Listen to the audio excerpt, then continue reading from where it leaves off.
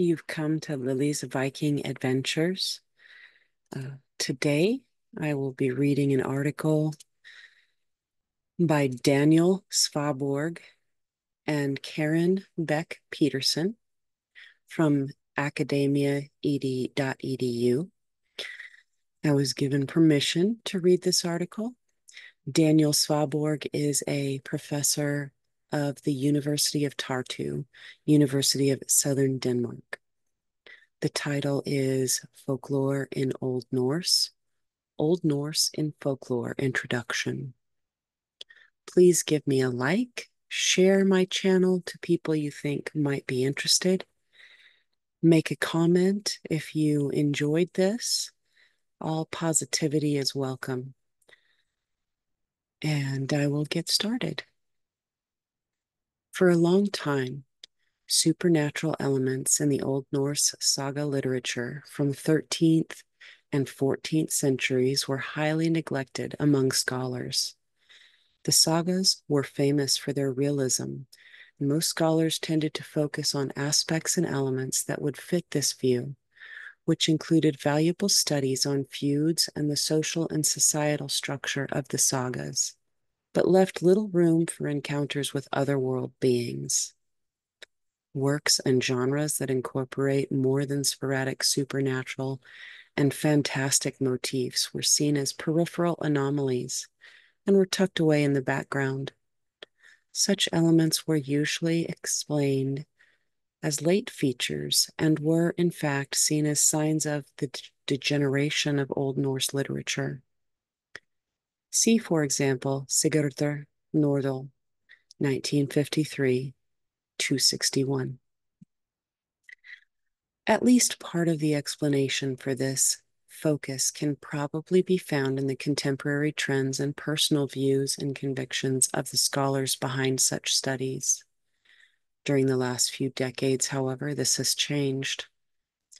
The Fornaldarsogur, with their focus on encounters with giants, trolls, and other monsters, are the subject of recent studies collected in the 3 volumes in the series edited by Ney et al.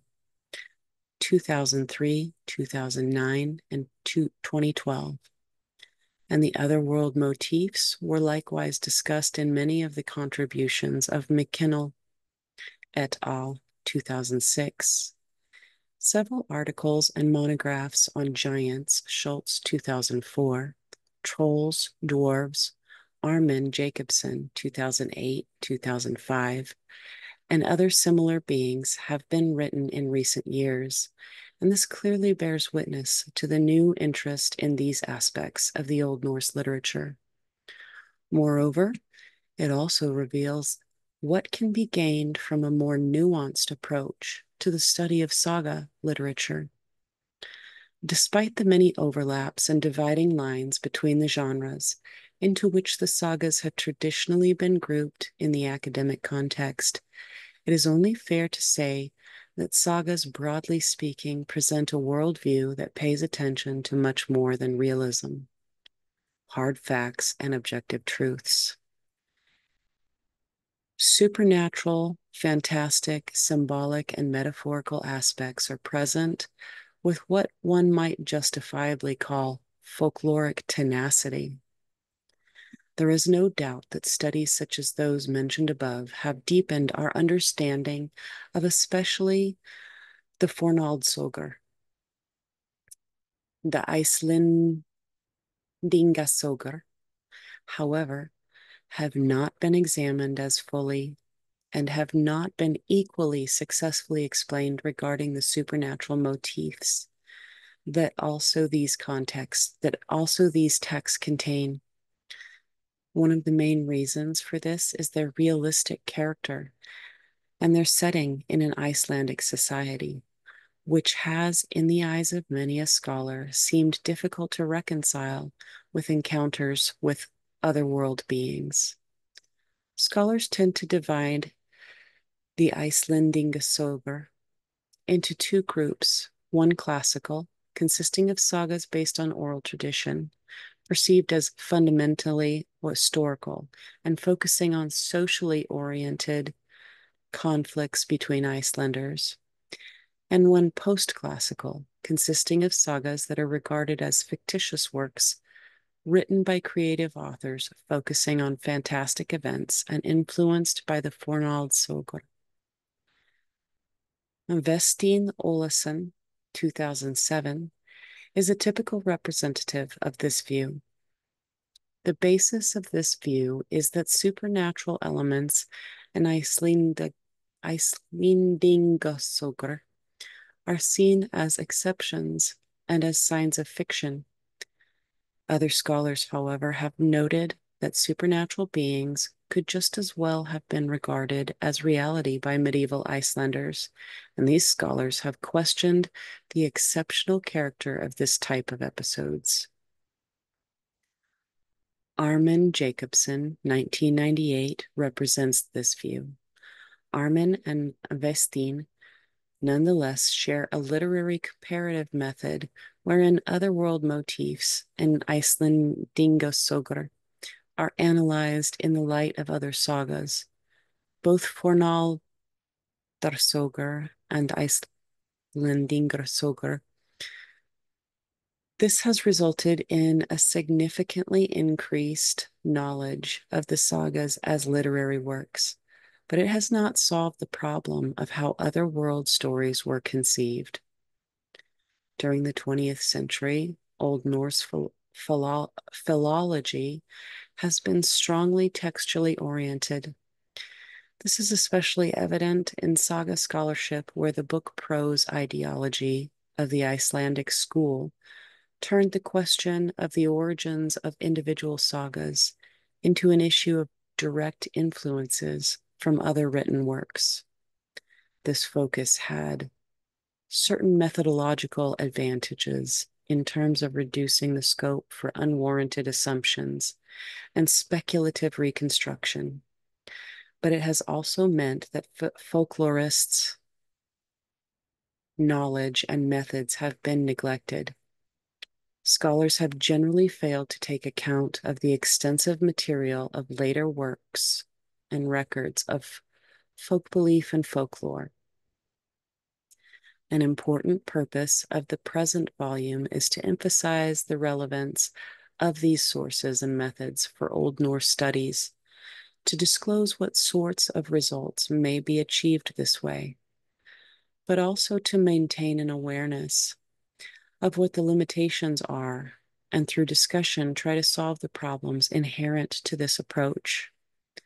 The traditional type of comparative method in Old Norse thus concerns comparisons of text to other texts, and the texts discussed are Old Norse texts that are compared to each other in order to establish relationships. One of the texts is supposed to throw light on the other and make an interpretation possible, as well as function as the starting point for the analysis. This is the basis of the so-called written skill method, which is employed in all the saga introductions to the standard Icelandic Fornrit editions of saga text. And this has been the standard method in saga research in general.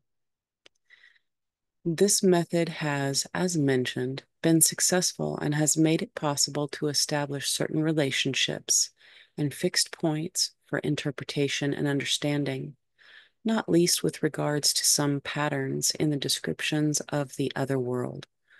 For example, Armin Jacobson, 2008, 2009, Schultz, 2004. But it also leaves numerous aspects unexplained. In many cases, motifs and concepts cannot be explained by merely pointing to influences from other preserved texts, but they can in several cases be greatly clarified by being considered in the light of recordings from much later periods instead. One example of this is Ingjaldur, episode in Bardr, saga Snilfasas, which lacks Old Norse parallels, but has close parallels in Norwegian folk legends recorded in the 20th century, edited in Strumpdal, 1939, page 49. In some cases, specific textual parallels from the other sagas have been suggested by scholars, while much closer parallels are found in later records. In the Old Norse texts, which have previously been seen as having influenced one another directly, should rather be regarded as oral variants of the same story, also recorded at a later stage. One example is Jarngrimr, encounter in Sturlunga Saga, which Jonna Louis Jensen claimed was influenced by the description of the encounter between the blacksmith and Odin in Boglunga Sugur. Louise Jensen, 2009. Although much closer parallels are found in folk legends from Bahusalan and the Varmla Landnas, recorded in the 20th century, edited by Bergstrand, 1947, and Bergstrand, 1962. C.F. Savborg, 2014, in print. These Swedish legends probably represent a story that was known in medieval Iceland and which constitutes the common root of the Jarngrimur and the Odin episodes in the two separate sagas. Generally, an oral background to motifs and episodes in the sagas seems likely much more often than is indicated in the saga introductions of Islendic Forrit. In many cases, the folkloric parallels might supplement the investigations founded on more traditional philological methods.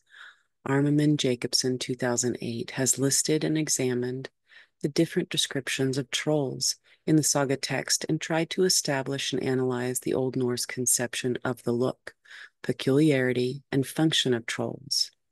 This investigation significantly increases our knowledge, but an inclusion of later Scandinavian material and theoretical concepts from folkloristics, not least the distinction between sage and marchen, would most probably solve several of the remaining questions.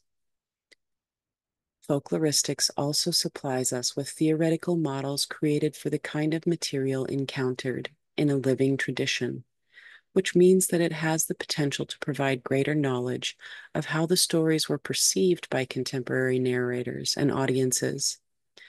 This gives the theory and the conception of the supernatural a stronger basis in empirics and certainty of knowledge than does the literary theory usually used in examinations of the supernatural motifs in Old Norse literature. Old Norse scholarship has, in short, much to gain from becoming a great deal more familiar with the folkloristic concepts and models. Few scholars have gone about analyzing the basic view of the supernatural in Old Norse literature, and interesting contributions have been produced by E.G. Mundahl, 2006, and Mitchell, 2006, who have used the concepts of supernatural versus fantastic to explain different perceptions of truth. An approach that has been rare in these contexts is, however, the folkloristic approach. There are scattered references to Max Luthi in Andalhudur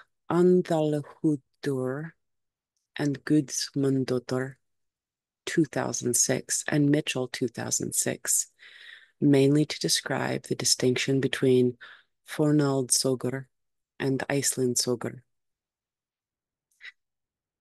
But folkloristic concepts have hardly been used in the analysis of Icelandingasögur.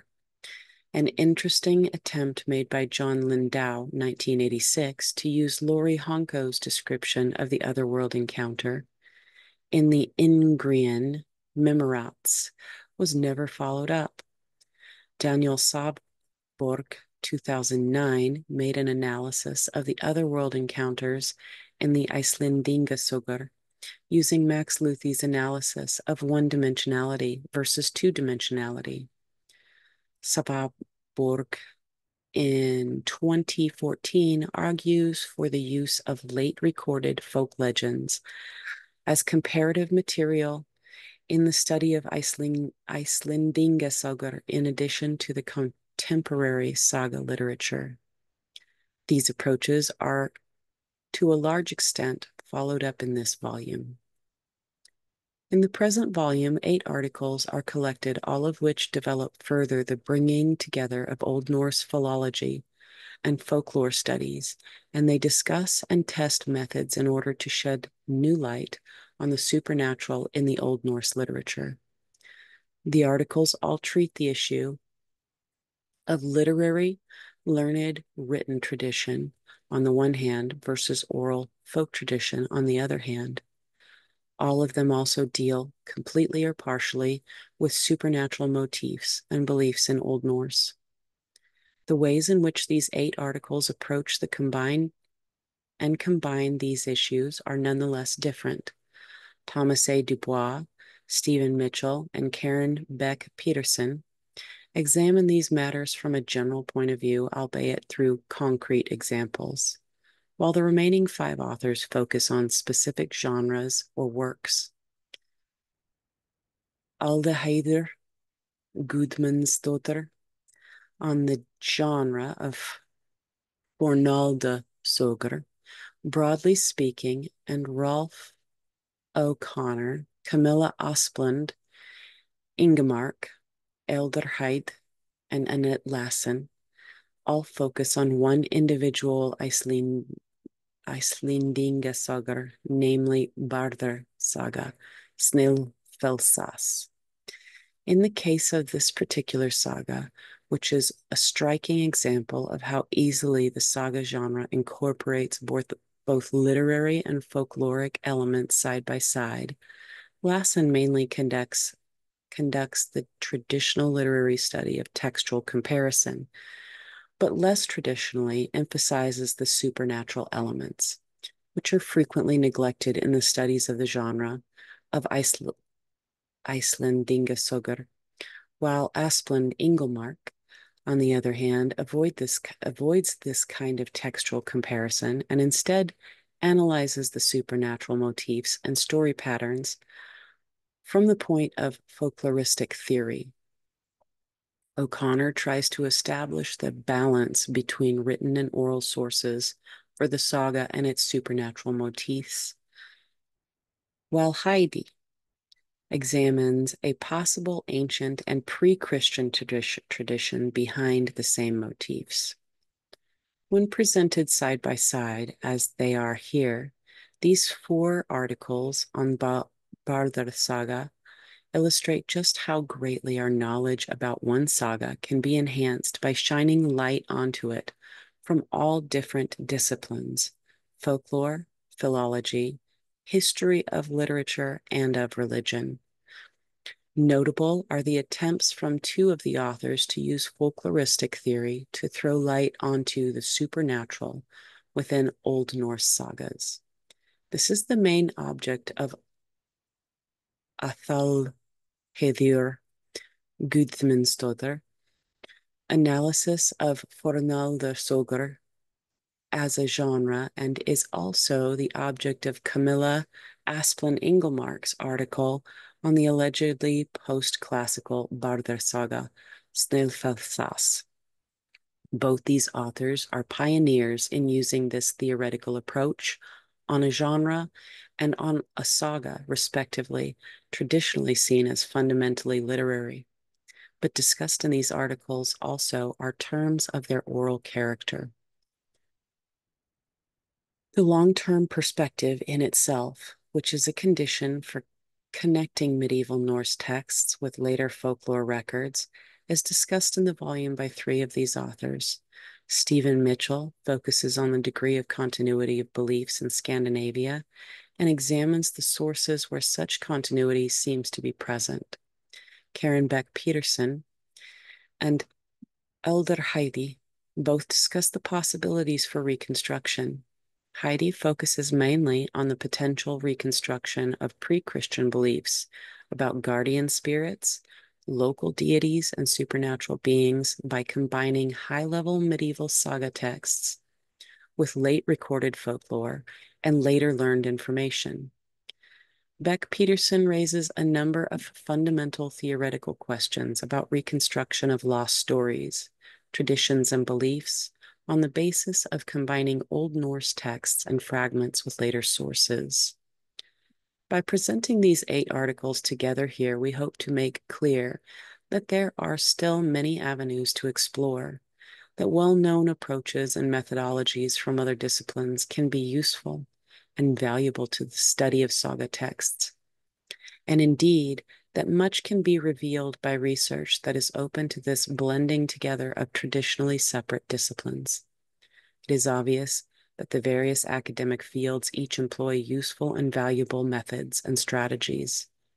We hope herewith to show that not one field is more useful or more valuable than any other, but indeed that the way forward towards a more nuanced, more comprehensive, and better understanding of the sagas lies in the combined forces of different disciplines. That's all for this article today. I will continue to read some of the other articles presented by the authors mentioned. Please give me a like, subscribe, make a comment. It really helps for other people to see my channel.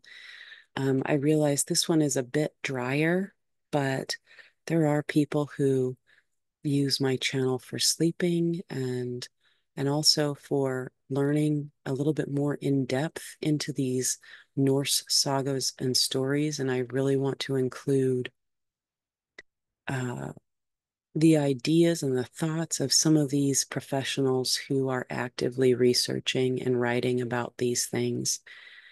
So I hope you enjoyed, and I will continue this series with more articles from these professional Norse studies people and hopefully shed some light on some of these sagas and their interesting spiritual aspects. Thank you, and I hope you have a good night.